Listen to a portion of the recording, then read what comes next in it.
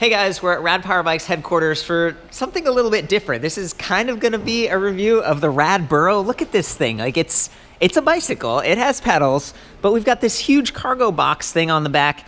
And I'm here with Brian Rinkenberger. Yep. Yeah, I was close. I was very close. And I just wanted to, pick your brain and kind of have you introduce this thing. What's going on? Yeah, so this is a new product for RadBurro Bikes. This is going to be the foundation of our commercial division. I'm new with the company. I just started a month ago, and I'm here to really build and grow that commercial business. With the Burro is really kind of the cornerstone of that business, and then really exploring and seeing, where in the market we can evolve this business. Okay, so in the background here, we have all these other 2018 models. We got the Rad Rover, the Rad City, the Rad Mini, and then the Rad Wagon. That's traditionally been your utilitarian baskets and stuff. This thing just blows it out of the water. And you said commercial, okay? So can a normal person buy this, or what's the intention here? So minimum quantity of 2 on the Burro. The pricing is killer on this thing. It comes in just above $5,000, okay. And so it really it's more competitively priced than anything on the market. What is it compared to? I mean, I see this over here. These are some of the accessories, guys. So there's like a fridge heater, kind of a food box, I suppose. So that would be people delivering a lot of pizzas? Yeah, so the great thing about this is that it's modular. Yeah. We've got essentially a truck bed here, and I imagine if somebody is delivering boxes, cargo, things like that, we'd use the truck bed. This is refrigerated and heated, so this cargo box is useful not only for moving cargo, but also for perishables, whether you need to keep things hot or cold. We've got the rickshaw attachment here. If you're in the pedicab business. Look at that, and then check it out. It's got a little bit of a secret cubby hole back there. I love that. Yeah, and then the flatbed here is for whatever else you need to move. I mean, what if someone wanted 2 of these things? Do you sell them incrementally like that? Yeah. So you can absolutely, and it's really easy. It's just a couple bolt attachments to take one off and put the other one on. So if you're hauling boxes Monday through Friday and then running people around tailgating down by the stadium on the weekends, you can throw the rickshaw on the back and you're good to go. Right. This RadBurro really excited me because I remember being in high school and they had campus monitors. And then also the people that would go around and do lawn maintenance and stuff. Right. And they always had the internal combustion engine thing, and I never really thought much about it. But now it's there's gasoline you got to store. Right. There's kind of the fumes and stuff going on. Right. And they're probably a lot heavier than this. Even a golf cart. Do you know how much this weighs? I think it was 250 is the weight of the unit here, and that includes a 50-hour battery. Mike, you've been working on this, kind of putting the design together, and I want to go take a ride and stuff, but before we do, it's bright in here. Can you I want to see what's under the hood. Yeah. Take me for a little tour. Yeah, we have a color LCD display on the handlebars there. Does it come with this thing, or is this just... That's an option that we sell for all of our bikes, but that's a really handy thing for someone who's got a route that they got to hit for their deliveries. Okay. It just drops the phone in there. It fits any phone, so that's handy. You can have your bike stats on the screen and delivery route on the phone. Okay, so I'm going to come to this side. Do you want to boot up here, let me do it. I hold this. Yeah, I is think that right in the middle? Yes, there's actually a disable switch on the lithium-ion battery You pack. locked me out? So it's disabled right now. So that's one of the important features is everything's got locks on it. So both the tilting mechanism, so the beds tilt, the draw latches have locks on them. The battery pack has a lock on it. The display has a lockout, so you can actually park the bike and no one could turn it on. Huh. So a lot of redundancy there, just kind of the lockout features. I don't know if you heard, but earlier I was talking to Brian about how they had these little electric golf carts at my school when I was growing up. Yeah. At least they were electric. But I remember the kids used to hop in there and jam popsicle sticks in and try to ride them around. It was awesome, but I guess it's good to have security. Can we turn it on, or do you want to show them anything before we turn it on? Why don't I tilt the bed? So all of the attachments have these draw latches built onto them. Okay. So they actually also have a pneumatic arm there to kick it out. Smooth. So whether you're a gardener or whatever you need to tilt out, whether it's gravel or what you got going on. You can clean it out. Yeah, tilt's also beneficial because now you can access the electronics. You have a motor controller, charger, onboard 1400 watt charger, and a reel cord. So you have the cord actually comes right out of here, and you have a 20-foot extension cord. So you can walk straight over to whatever outlets you got nearby and just plug it in without... That's great, because on a lot of these other electric bikes, you usually have a little plastic. You kind of have to keep track of it. So with this one, it's built in. How many amps? Like what's the charging? So it's a 25 amp charger. Wow. So that's what we really went kind of overkill, but for the purposes of taking away range anxiety, making it simple for people. So not only can you hot swap the pack, so there's a latch over the top. You can just take the battery and like swap it out. So I'll pull the battery out for you too, so you can kind of see functionality here. So once that's out, you just disconnect the bayonet plugs back here. So they're just half twist plugs, and the whole battery lifts out. It's just 31 pounds.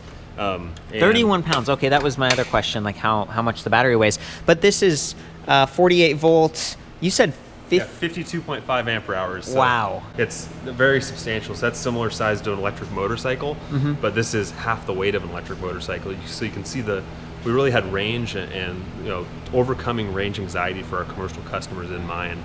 Okay. How far do you think it can go on a charge? So we've done over 50 miles fully loaded down running around Seattle, 50 to 100 plus miles depending on the weight of the cargo. Okay, well, I love the tilting bed option. Is that the same for all of these? Yeah, exactly. The tilt's available for all of them, so you can access the electronics, pull the battery pack out quicker, and what have you. Well, I want to see the display now, if that's okay. Wait, we got to plug the bayonet plug back in here? I'll pump that back on there. It's going to be difficult one-handed because it actually has a waterproof plug. Oh, I'm like trying to plug it in, and it's my bad. No, you got it. Good job. Just as easy as that. And look at this, and you can see the rear axle down here. Yeah, so brushless motor with a 10-to-1 gear reduction and temperature sensor, transaxle, so very industrial. And with the transaxle, it allows you to turn in very short radiuses. Okay, so that means like one wheel will turn if it's on the outside, and the inner wheel will turn slower, so you're not like skidding the tires. Yeah, and you stuff. don't get the wheel hop like a. There are some skid marks in here, but there are some places where you really want to keep the floors nice. This could be used inside, and so it's neat that you actually did a differential. Yeah, it's definitely a nice feature. So we can turn the display on here for you now. So as soon as display pops up, we got our logo coming on, and just like on our bikes, so the bikes that are available to commercial customers, the trike operates in virtually the same way. So you have 5 levels of pedal assistance. And then your watt meter here, your distance traveled, battery gauge. And percentage, thank you. Yep, very handy. But then there's so much more with this display, which we kind of built in. We custom built this So he display. just held the up and down to get into settings, it looks like. Both, so brightness, and I'm not going to go into the basic menu here, but in here you have a tremendous amount of options for both programming power output, top speed. The bikes come stock 20 miles an hour, 750 watts, so fully street legal in the United States. Class 2, and then you were saying that you can actually disable the throttle, because I was asking about that. You said this is pretty powerful, Court, and maybe from a safety standpoint you could disable it, or if you're in a state where they don't allow Class 2 for some reason. Yeah, you got the disable button there, which is it's just nice because a lot of our feeling is that half of the people running these fleets around will just want to pedal it, enjoy it as a pedal bike, but then have the levels of assistance, and other people will just want to use the throttle for the convenience. So having that adjustability is always nice. That's awesome. And I noticed down here, guys, check this out. There's like a little USB Type A port, so you could plug in, and put your phone there, and the whole GPS thing. I don't know. You've got that huge battery. It's nice to be able to use it for something. This is just so cool. Brian, I really appreciate the time. It's neat to see how Rad Power Bikes is expanding and offering just this commercial vehicle idea. It makes a lot of sense. This isn't the end of the video, Court. We got to go take this thing out, show you it in action. I was hoping we could actually do this. I mean, it's getting a little bit dark, but we got the lights and everything. Does that sound okay? It sounds. Me and Brian have been in the office all day, so Brian, we want to get out and ride. You're gonna do it? Okay, I'm just gonna take the step through and I'm gonna get some footage. Sweet. Looking good, buddy. Oh boy. So I guess you would need double doors if you're taking this thing. It actually fits through standard doors. It fits through standard doors. How wide is it? It's just over a meter wide. Just over a meter wide. Wow. Nice. Thank you. Here we go. Woo! I love the horn.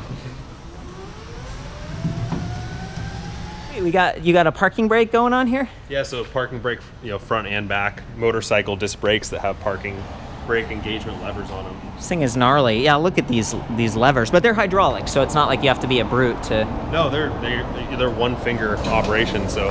Okay, well, hey, the garage is closing. We gotta go.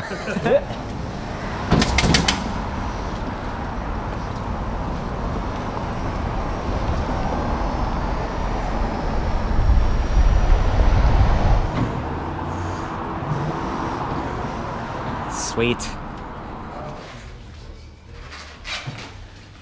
It's a lot of tea. I'm glad I got a camera in my hands. You're doing great. A little to the left, Mike, just a little bit. Oh, there you go, perfect. This is about the company's weekly consumption of caffeine right here. Oh my gosh. Well, you guys are working hard. Okay, Mike has it in reverse. We got the doors open. Time to back it Nice up, and man. easy. Back it up. There we go. That's sweet. Pro. So you were thinking maybe I can hop on this and Yeah, take that'd it be back great. to the warehouse? Yeah, please do. I'm gonna give this a try.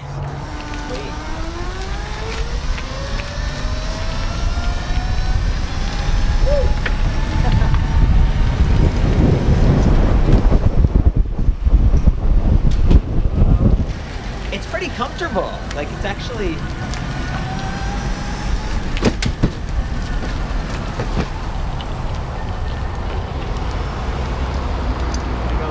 Yep. Got the turn signal going.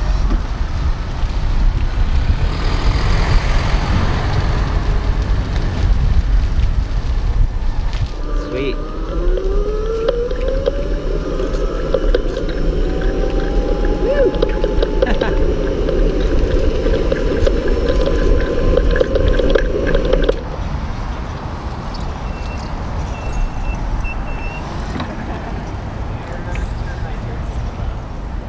Get out of my way, Brian. Come on, buddy.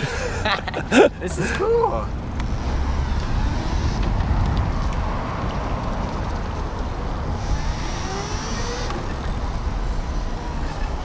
That was fun. I wasn't, you know, I came here like not knowing what this thing was and really having no expectations, and then getting to ride it around and actually carry a bunch of drinks and turn. Like this whole differential thing in the rear worked out really well. The suspension is great. I feel like I see the rickshaw type of, you know, like people movers in cities where they got people in the back, and the bigger tires, the motorcycle brakes, everything is really cool. And there's the motor close up and everything. So guys, this has been fun. It's cool to get like a story, but I am trying to review this. It's a little bit tricky because this is the first time I've reviewed anything quite like this.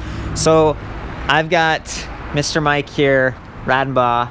You've been designing this for the past year to couple years? Yeah, it's really been a kind of a dream of our companies for a long time, building utility-focused bikes. So a cargo trike's always been in the works. And you're the expert. And so what I wanted to do was just back and forth with you. I'm gonna ask some questions, you can answer them, and in that sense, we'll kind of get the review. Okay, so I noticed that this has like a nice like angled or sloped top tube, so it's pretty approachable, kind of a mid-step, and I'm guessing it only comes in one size, right? Yeah, it does, just one size, but a lot of flexibility. The handlebars are very high-rise, custom-built bars, so you can move those forward and backwards for different, you know, length of arms, and the seat post as well. I noticed that, you know, when I was riding it, I was upright. I could look around really easily. I'm 5'9", and I'm not a huge guy. I weigh like 135 pounds. I'm in decent shape, but when I was thinking about carrying all that load, do you have any idea how much this weighs, like how much we've got in it right now? Yeah, I mean, we have 30 cases of drinks here, so it's probably somewhere in the range like 400 or 500 pounds. Okay. But the payload's over 700 pounds of this on this RadBurro. And it did pretty well. I was going up like a little like incline up to that alleyway. I purposely went a little bit slower to see like if it was going to give out on me. It didn't. It actually handled pretty well in that sense in terms of power. I wasn't like zipping up to 20 miles per hour. It took me a minute to kind of get there, but when we were on the road, it did. It started to go faster. I noticed that doing the turn signals, like you push in, it starts. You push in, it stops. So I'm getting used to having like 2 sets of controls on this, and then reaching over for the Shimano tourney index. You know, the big thumb shifters. This is a cheaper part, but you can use it a little bit easier if you have gloves. It's like big buttons versus little triggers down here. And does the throttle work in like all modes, even like level 0? Totally, yes. Okay, so you can disable it, and it's full power with the throttle, which is, yeah, so you're not having to like mess around with that. The brakes were like a huge thing for me. Look at them, they're giant. They've got the little parking brake, I don't know, what, pin or something like that? Yeah, it's just a locking mechanism, so the front and rear brakes, so you have 3 different motorcycle-sized hydraulic disc brakes that are keeping this thing parked. Does the left one do the front and the like, which one does the front? Left one does the front, and right one does the 2 both rear, of the rear. so it's more like a bicycle. What are these are different rotors, like they're a lot thicker, and you said it's motorcycle, like DOT kind of stuff? Yeah, so everything from the front end to the rear transaxle, it's all more motorcycle-grade components than what you'd see on a on a traditional cargo trike where it's going to be more like downhill mountain bike stuff, we went to the next level, that leap forward. So that's why those discs look unusual. It's because they're from motorcycles. The thing that crossed my mind with this is this becomes a little bit more like a vehicle, but because it has pedals and because you can do the class 1 thing, you don't have to have a license or insurance to drive this. Yeah. Other things I noticed, again, trying to squeeze stuff in here. It's like you got the bottle cage bosses. I really appreciate that, whether it's for a lock or whatever. You imagine if you're one of those guys and you're pedaling a pedicab. That's the word. Your pedicabbing. You can reach down and get your whatever you're drinking. I like the chain guide. I like the 12 magnet, like higher resolution on the cadence sensor up front. Really long chain here. And then your drivetrain right here, so it's 7-speed, right? Yeah. And I noticed that the tires are bigger, the spokes, these look like 12-gauge spokes. Oh, they're even bigger than that, yeah. So they're a motorcycle gauge, so I don't remember the exact Maybe 10 spec, or something like that.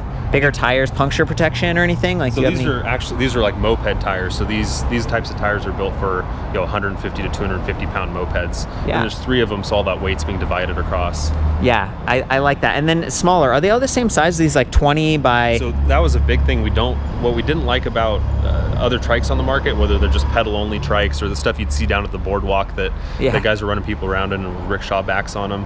We didn't like that the rear wheels and front wheels were different sizes, so we just standardized it so a fleet customer can just stock one size of tire, which is very convenient on both for our side on the supply side and for them in maintenance. That's good. What's the width? So it's 20 by 3-inch wide. 3-inch. So these are like plus size tires. Yeah, they're Kevlar.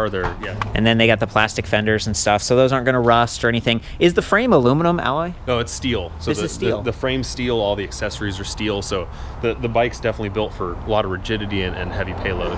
Okay, very cool. You got the handle. Are you able to lift this thing up? How much does this weigh? Well, without cargo in it, it's pretty easy to move the thing around. It turns in almost a 0-point radius. Yeah, and the reverse is so cool. But I mean, do you know how much it weighs? Like with just the flatbed or something? Yeah, like so what's the... Just the stock, the bare trike weighs around 250 pounds. Okay. And that's taking into account, a 31-pound, 50-plus mile range lithium-ion battery. Yeah. The battery uses the Samsung 35E cell, so just like the RadPower 2018 consumer bike lineup, it's a very high-quality, energy-dense cell. Yeah. Well, this is great. Is there anything that I haven't talked about? I mean, I'm going to have all the specs and stuff back at the website. We're running out of light. It was fun to go actually use this thing and show it off a little bit, and I realized the customer here is more fleet. So where do people go to learn about this? Like, Brian, what do you...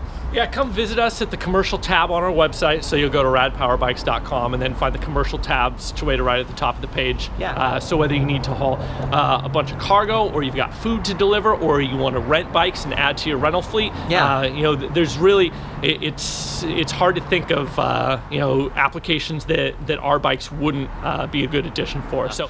Now that the sales pitch is out of the way, Mike, I was curious if you've gotten this thing up on 2 wheels or what. When it's loaded with cargo, it feels very stable and stuff, but I'm sure people are out there like, 3 wheels. Sure. Yeah, so we've put it through its paces. It's I don't want to say it's virtually impossible to tip over, but I have put it through every type of tip over test that's possible, whether that's full speed turns and locking up the brakes. And it's pretty stable. It's very stable. So the strong rear transaxle plus a very wide width. It's sized to fit a Euro pallet in the back. So cool. It fits a standard pallet right into the back, so you can pull up to a warehouse and just drop it in. Yeah. So they're very stable, low, and the battery pack's mounted like an electric car down super. I love super that. low. Yeah, the whole thing. It's kind of like those Sprinter vans. They look really tall, but they're actually pretty stable.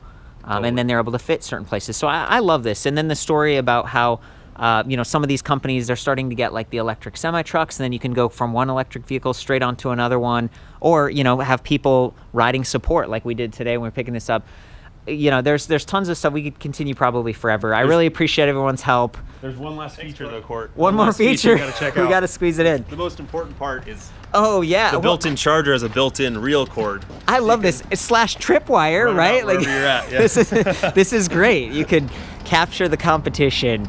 And just the build quality and everything on this. I'm sorry that we're running out of light, guys. We were having a lot of fun testing this thing out. I hope this gives you a perspective just on, just something a little bit different. Still an electric bike. I love that. Oh yeah, there we go. Oh yeah. For the full write-up on this, I'll see you back at ElectricBikeReview.com. Sound off with comments and stuff. Again, this is more of like a commercial vehicle, the Burro, versus all the other RadPower bikes. It's neat to see these guys going in a different direction. I'll do my best to answer questions. So will they. Again, it sounds like there's like at least a 2 like item minimum kind of thing, and it's more of a commercial thing. So yeah, keep that in mind. Ride safe. We get locked out.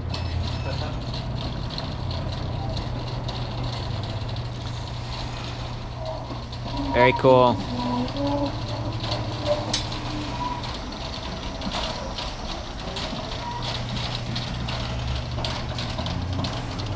Thing is pretty awesome. Oh yeah. It's a wet one, but look at this thing go. Hey Scott, what's up? Hey. Are we gonna be dry? Yeah, I'm excited for this thing. I'm just gonna hop in. Got the little cover. Very nice. A couple little droplets on the seat, but man, it's pretty quiet too.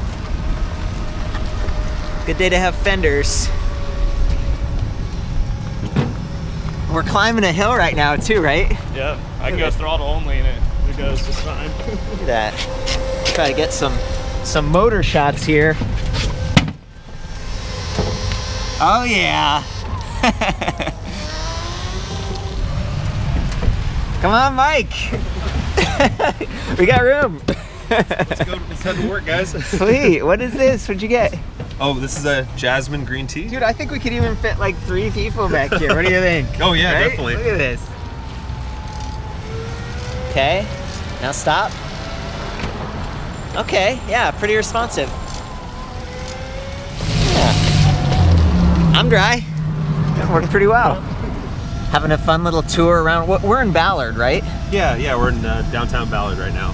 What are those mushroom sculptures all about? What's going on over I here? think they're from a local artist. Yeah, it's just kind of the little town square Yeah. center. It's in a Ballard. This is so much fun. Thank you guys. This is a great idea.